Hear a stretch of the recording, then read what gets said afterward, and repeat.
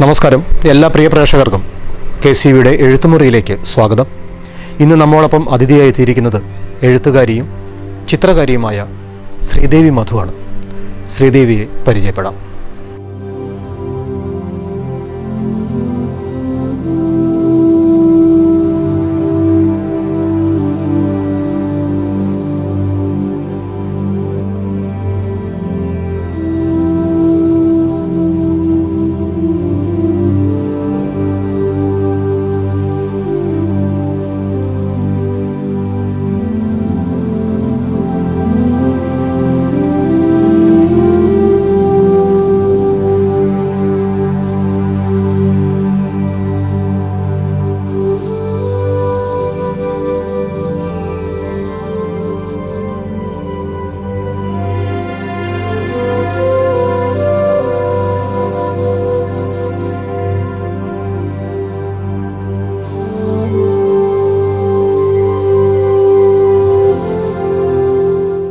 ശ്രീദേവി എഴുത്തുമുറിയിലേക്ക് സ്വാഗതം. കവിതയിലൂടെ കോതമംഗലത്തെ അടയാളപ്പെടുത്തിയ ഒരു സാഹിത്യകാരിയാണ് താങ്കൾ. എങ്ങനെയാണ് കവിതയിലേക്ക് കടന്നു വരാനുണ്ടായ സാഹചര്യം? കുട്ടിക്കാലം തൊട്ട് കവിത എഴുതാറുണ്ട്. അത് കവിതയാണെന്ന് ആദ്യത്തെ അറിയത്തില്ലായിരുന്നു. നമുക്കിങ്ങനെ എന്തെങ്കിലുമൊക്കെ തോന്നുമ്പോൾ എഴുതിയൊരു ബുക്കിനകത്ത് വെക്കും. പിന്നെ പടം വരെയുള്ള കാരണം അതിന് പറ്റിയൊരു പടം അതിൻ്റെ അടുത്ത് വരച്ച് വയ്ക്കും. അപ്പോൾ ഇങ്ങനെ സ്കൂളിൽ കുട്ടികളൊക്കെ ഈ എൻ്റെ ബുക്ക് കാണാൻ ഭയങ്കര ഇഷ്ടമാണ്. എനിക്ക് എന്നും കൊണ്ടുവരാൻ പറയും. എന്നിട്ട് അതിലൊക്കെ ഇത് വായിക്കാനും ഈ പടം കാണാനായിട്ട്. അപ്പോൾ ഇങ്ങനെ നമ്മുടെ കൂട്ടത്തിലുള്ള കൂട്ടുകാരാണ് അതൊക്കെ ഇങ്ങനെ പറഞ്ഞ് ഇതാണ് കവിതയാണിത് നീ എഴുതണത് എന്ന് അങ്ങനെ നമ്മളിതുപോലെ എഴുതുന്ന പോലെ വരികളോ അങ്ങനെയൊന്നുമല്ല, ചുമ്മാ അങ്ങ് എഴുതി പോവും എന്തെങ്കിലുമൊക്കെ. അപ്പോൾ അത് ഭയങ്കര രസമായിട്ട് കൂടെ ഉള്ളവർ പറയും. അപ്പോൾ എൻ്റെ ബുക്കിന് വേണ്ടിയിട്ട് വീട്ടിൽ കൊണ്ടുപോകാൻ വേണ്ടിയിട്ട് ഒക്കെ മത്സരങ്ങളൊക്കെ ഉണ്ട്. അപ്പോൾ അങ്ങനെ അപ്പോൾ എനിക്ക് സംഭവം കൊള്ളാമല്ലോ എന്ന് തോന്നി. അങ്ങനെ പിന്നെ ഞാൻ വായിക്കുമായിരുന്നു, ധാരാളം വായിക്കുമായിരുന്നു. അപ്പോൾ അവിടെ അച്ഛൻ്റെ അമ്മയുടെയൊക്കെ ഒരു ടീച്ചറുണ്ടായിരുന്നു അവിടെ അടുത്ത്. അപ്പോൾ അവിടെ പോയി ഒരു സാറിൻ്റെ വീടാണ്. അവിടെ പോയി അവിടെ കുറേ ബുക്കുകളുണ്ട്. പത്മരാജൻ്റെ ഇങ്ങനെ ഒരുപാട് പേരുടെ ബുക്കുകളുണ്ട്. അപ്പോൾ അങ്ങനെയാണ് MDയും പത്മരാജനും ഒക്കെ നമ്മളിങ്ങനെ സ്വാധീനിക്കുന്നത്. പിന്നെ വിജയലക്ഷ്മി ടീച്ചറിൻ്റെ കവിത, ബാലേന്ദ്രൻ ഉള്ളിക്കാരൻ്റെ കവിത, ഇതെല്ലാം ഇഷ്ടം പോലെ അങ്ങ് വായനയായിരുന്നു ഒരു സമയത്ത്. അപ്പോൾ പിന്നെ അതിനെക്കുറിച്ചൊക്കെ ഞാൻ തന്നെ എഴുതുമായിരുന്നു. ഇങ്ങനെ ആ ബുക്കിൻ്റെ ഓരോ ബുക്കുകളെക്കുറിച്ചൊക്കെ ചുമ്മാ എഴുതിക്കൊണ്ടിരിക്കുക. അങ്ങനെ വീട്ടിലങ്ങനെ അവർക്ക് അറിയത്തില്ല. എന്ന് വെച്ചാൽ അതൊരുമായിട്ടും ഒരു എന്താ ബന്ധമില്ലാത്തതാണ്. വീട്ടിലാരും തന്നെ എഴുത്തോ അധികം വായനയോ കാര്യങ്ങളൊന്നുമില്ല. അപ്പോൾ അങ്ങനെ ആ വീട്ടിൽ നിന്ന് ഇങ്ങനെ പ്രോത്സാഹനം എഴുതിക്കോ അങ്ങനെയാണ്, അല്ലാണ്ടത് വായിച്ചിട്ട് പറയാനോ അങ്ങനെയൊന്നും ആരും ഉണ്ടായിരുന്നില്ല. പിന്നെ കുറേ കൂട്ടുകാരാണ് ഇതൊക്കെ കുഴപ്പമില്ല ഇങ്ങനെയാണ് എഴുതണതെന്നൊക്കെ പറഞ്ഞു. പിന്നെ ഒരു 10ാം ക്ലാസ്സിനൊക്കെ ശേഷമാണ് ഞാനിത് പ്രസിദ്ധീകരണത്തിനും പിന്നെ മത്സരങ്ങൾക്ക് ആദ്യം അയക്കണേ. ആദ്യം മേള കലയരങ്ങ്, നമ്മുടെ മൂവാറ്റുപുഴയിൽ മേള കലയരങ്ങ് അവിടെയൊക്കെ മത്സരിക്കാൻ പോയി. അതിലൊക്കെ സമ്മാനം കിട്ടിയപ്പോഴാണ് നമുക്ക് എഴുതുന്നത് കുഴപ്പമില്ല, നമുക്ക് എഴുതാൻ പറ്റും എന്നൊക്കെ വിചാരിക്കണേ. പിന്നെ ആദ്യമായിട്ട് പിന്നെ നമ്മുടെ കോതമംഗലത്ത് താളബോധം എന്ന് പറഞ്ഞ ഒരു ക്യാമ്പ് കിടന്നു. നമ്മുടെ പെരുമ്പടവും ശ്രീധര അന്ന് സങ്കീർത്തനം പോലെയൊക്കെ അവാർഡ് കിട്ടിയ ടൈമാണ്. അപ്പോൾ ആ ക്യാമ്പിൽ എനിക്ക് സുസ്മേഷ് ചന്ദ്രോത്തുണ്ടായിരുന്നു, ഞാനും ഉണ്ടായിരുന്നു, പിന്നെ കുറേ പേരുണ്ടായിരുന്നു. അതിൽ സെക്കൻഡ് എനിക്ക് കിട്ടി. ഫസ്റ്റ് സുസ്മേഷിന് കിട്ടി, സെക്കൻഡ് എനിക്ക് കിട്ടി. അപ്പോൾ അങ്ങനെ അതും എനിക്ക് വലിയ അതിശയമായിരുന്നു. എന്നാന്ന് വെച്ചാൽ സുസ്മേഷൊക്കെ അത്യാവശ്യം നന്നായിട്ട് എഴുതുന്ന ആൾ. അപ്പോൾ അവരുടെ ഒപ്പം സെക്കൻഡ് കിട്ടിയല്ലോ, കുറേ പേരും കൂടി ഉണ്ടായിരുന്നു. അപ്പോൾ ആ കിട്ടിയ ഒരു സന്തോഷം ഉണ്ടായിരുന്നു. പിന്നെ ഇങ്ങനെ വീനസിലെ പഠനകാലത്ത് അതൊരു നല്ല 2 കൊല്ലം നല്ല രസമുള്ള കാലമായിരുന്നു. അതായത് എപ്പോഴും ഇങ്ങനെ മത്സരങ്ങളൊക്കെ നമ്മൾ അറിയും, അതിനൊക്കെ പോയി പങ്കെടുക്കും. അപ്പോൾ ധാരാളം സമ്മാനങ്ങൾ കിട്ടും. പടം എല്ലാത്തിനും കൂടും, 5 ഐറ്റത്തിനും കൂടും. ഉപന്യാസം, കഥാരചന, കവിതാരചന, എല്ലാത്തിനൊക്കെ. അപ്പോൾ ഫസ്റ്റ് കിട്ടിയാലും സെക്കൻഡോ തേർഡോ ഒക്കെ കിട്ടും. അപ്പം അങ്ങനെ കിട്ടി. അങ്ങനെ അതൊരു രസമായിരുന്നു. അപ്പം അതൊരു എന്നും ഉണ്ട് എൻ്റെ ജീവിതത്തിൽ. ഇപ്പം ഇന്നേ വരെയും അത് ഒരു 5-6 വർഷക്കാലം ഞാൻ പുറത്തോട്ടൊന്നും അങ്ങനെ പബ്ലിഷ് ചെയ്യാൻ കൊടുത്തിട്ടില്ലെന്നുള്ളൂ. എന്നാലും എപ്പോഴും ഉള്ളിൽ വായനയും ഇതൊക്കെ ഉണ്ടായിരുന്നു. അത് വിട്ട് കളയാനും തോന്നുന്നില്ല. ചെറുപ്പത്തിൽ തന്നെ കവിതകൾ എഴുതി തുടങ്ങിയ ആളാണ്. എങ്ങനെയുള്ള കവിതകളായിരുന്നു ആദ്യകാലങ്ങളിൽ എഴുതിയിരുന്നത്? ആദ്യകാലങ്ങളിൽ നമ്മൾ ചുറ്റിനും കാണുന്നതും അങ്ങനെ മനസ്സിൽ തട്ടണ എന്തെങ്കിലുമൊക്കെ കണ്ടു കഴിഞ്ഞപ്പോൾ എഴുതി വയ്ക്കും. കൂടുതലും ഗദ്യ കവിതകളാണ്. ആദ്യകാലത്തൊക്കെ പദ്യമായിരുന്നു, പിന്നെ അത് ഗദ്യത്തിലോട്ട് വഴിമാറി ഇപ്പോൾ ഗദ്യം തന്നെയാണ് എഴുതുന്നത്. പങ്കാളിത്ത സ്വഭാവത്തോടു കൂടി പുറത്തിറങ്ങിയ സമാഹാരങ്ങളിൽ ശ്രീദേവിയുടെ കുറേ കവിതകൾ വന്നിട്ടുണ്ട്. ഏതൊക്കെ പ്രസാധകരാണ് ഇങ്ങനെ ശ്രീദേവിയുടെ കവിതകൾ പ്രസിദ്ധീകരിച്ചിരിക്കുന്നത്? അങ്കണം കവിതകളിൽ വന്നിട്ടുണ്ട്, പിന്നെ പായൽ ബുക്സിൻ്റെ വന്നിട്ടുണ്ട്, പിന്നെ കോനാട്ട് പബ്ലിക്കേഷൻസിൻ്റെ അതിൽ സുഗതി എന്ന് പറഞ്ഞതിനകത്ത് വന്നിട്ടുണ്ട്, പിന്നെ പിന്നെ വാക്കുകളുടെ വിലാപ്പുറം എസ് മലയാളം, അങ്ങനെ കുറേ ഭൂമിക്കാരൻ എന്ന് പറഞ്ഞ മാഗസിൻ ബുക്സ് അതിലൊക്കെ വന്നിട്ടുണ്ട്. ശ്രീദേവിയുടെ ഒരു കവിത പ്രമുഖ കവി കുരിപ്പുഴ ശ്രീകുമാർ സാറ് അങ്ങേയറ്റം ശ്ലാഘിക്കുകയുണ്ടായി. FB-ലിട്ടതിന് ശേഷമാണ് അങ്ങനെ വന്നത്?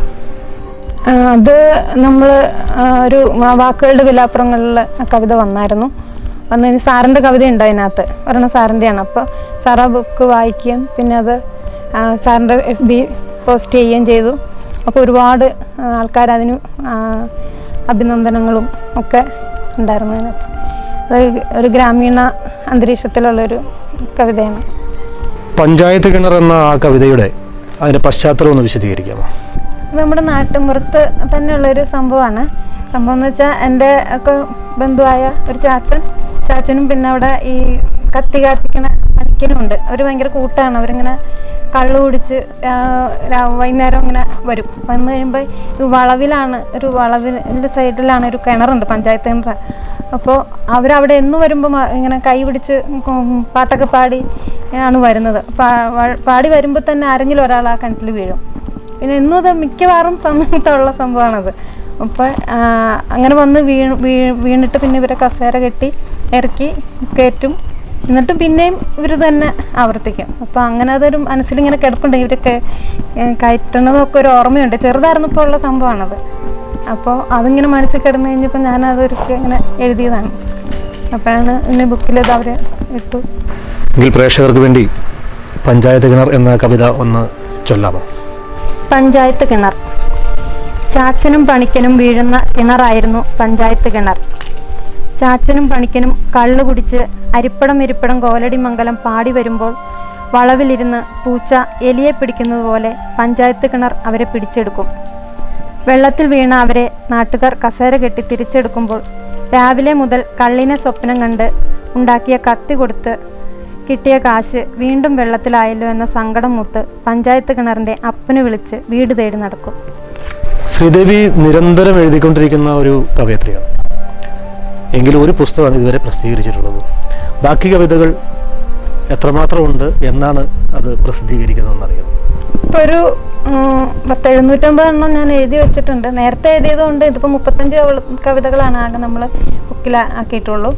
പിന്നെ ഉള്ളത് ഇങ്ങനെ എഴുതി കൂട്ടി വെച്ചിട്ടുണ്ട്. അപ്പോൾ നേരത്തെ തൊട്ട് എഴുതിയതുകൊണ്ട് പിന്നെ ഇപ്പോൾ ഈ 8 വർഷം കൊണ്ട് ഇത് കഴിഞ്ഞ പിന്നെ ഈ ആദ്യ ബുക്ക് കഴിഞ്ഞ പിന്നെ എഴുതിയതുകൊണ്ട് എഴുതി വെച്ചിട്ടുണ്ട്. ഇങ്ങനെ ചെയ്യാൻ കുറച്ച് കഴിയട്ടെ എന്ന് ഓർത്ത് ഇങ്ങനെ ഇരിക്കുകയാണ്, ചെയ്യണം എന്നുണ്ട്. ഏതൊക്കെ പുരസ്കാരങ്ങളാണ് ശ്രീദേവിയെ ഇതുവരെ തേടി വന്നിട്ടുള്ളത്? കവിതയ്ക്ക് കിട്ടിയതാണ് ലെനിൻ ഇറാനി പുരസ്കാരം, മറ്റേ തമ്മനത്ത് നടക്കുന്ന 2 പ്രാവശ്യം കിട്ടിയിട്ടുണ്ട്. പിന്നെ സമന്വയം പുരസ്കാരം കൊല്ലത്തുനിന്ന് കിട്ടിയിട്ടുണ്ട്. പിന്നെ സുവർണരേഖ പുരസ്കാരം, പിന്നെ മഹാത്മാ ഗ്രന്ഥശാല പുരസ്കാരം കിട്ടിയിട്ടുണ്ട്.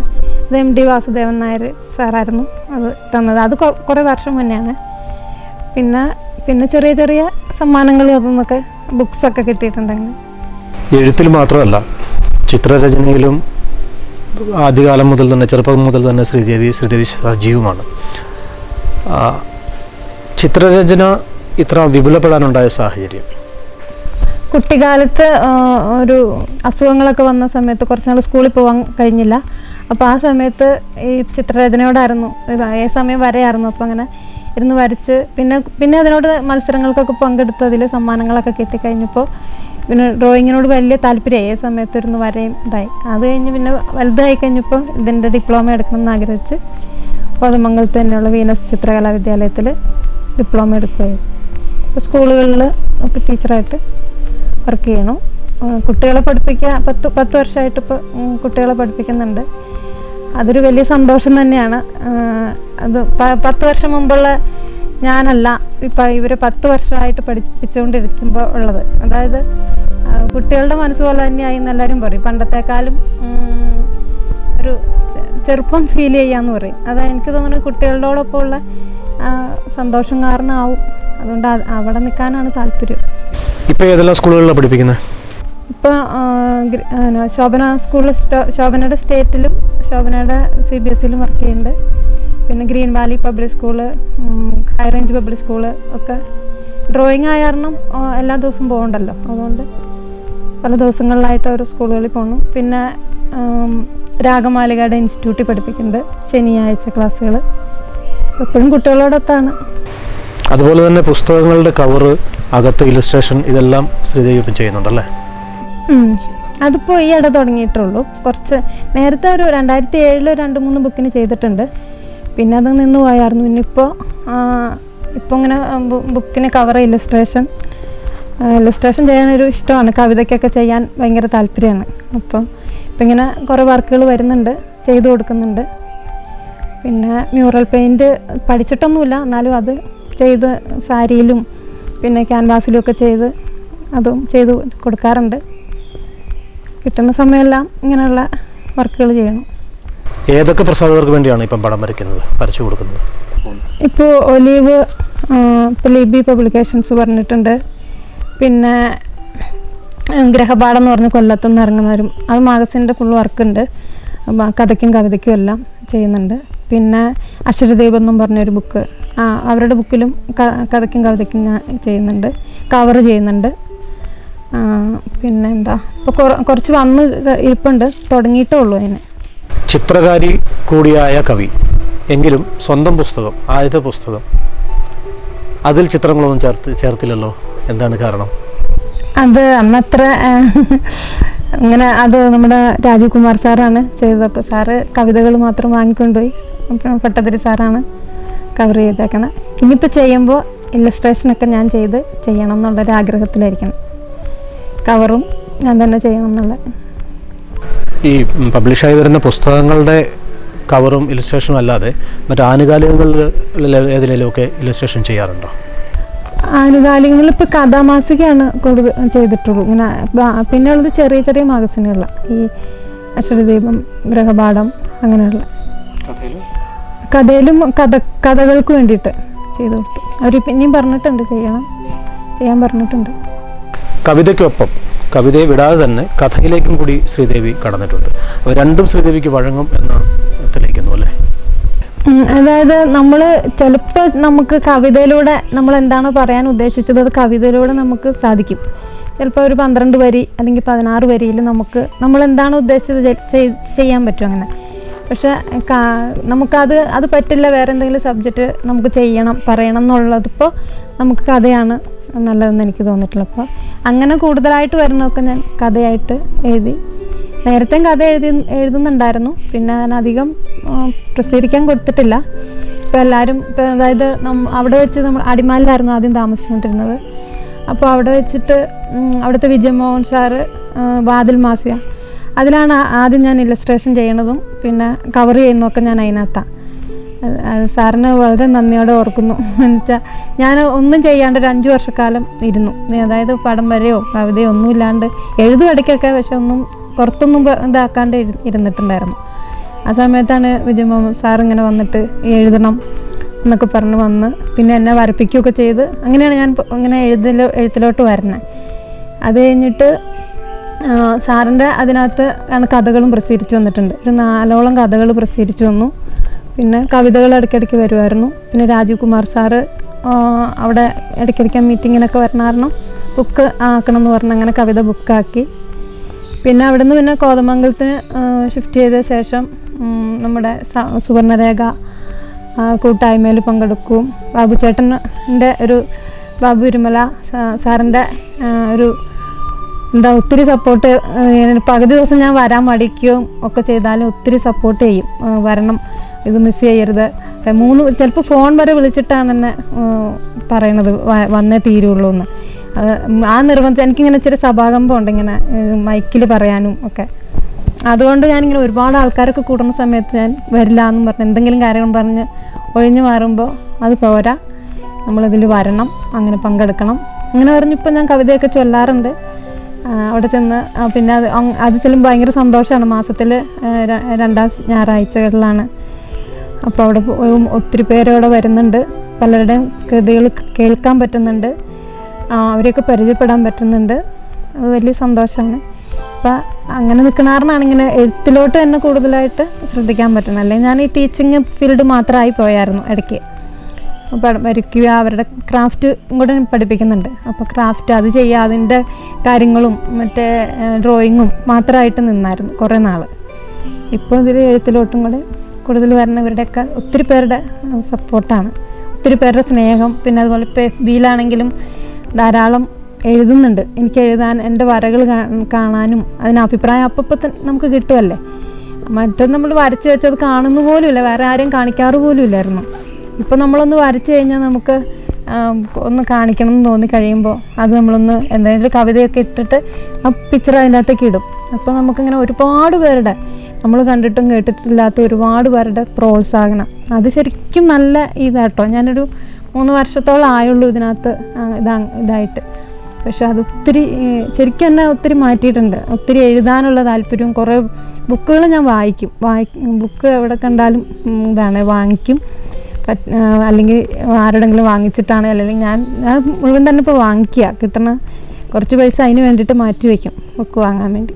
അപ്പോൾ അത് ധാരാളമായിട്ട് വായിക്കുന്നുണ്ട്.